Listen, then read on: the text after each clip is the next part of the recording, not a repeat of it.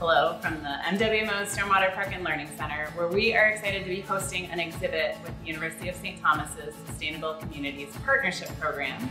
They have put together an art exhibit of photographs and drawings and interactive activities to reflect the pollinator pathway that they've built through their campus.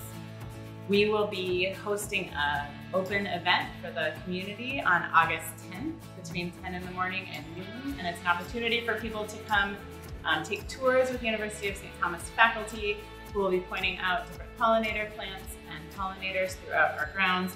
There will also be other St. Thomas faculty, artists, and MWMO staff here to help you experience our space and learn more about both pollinator plants, habitat, and protecting water quality.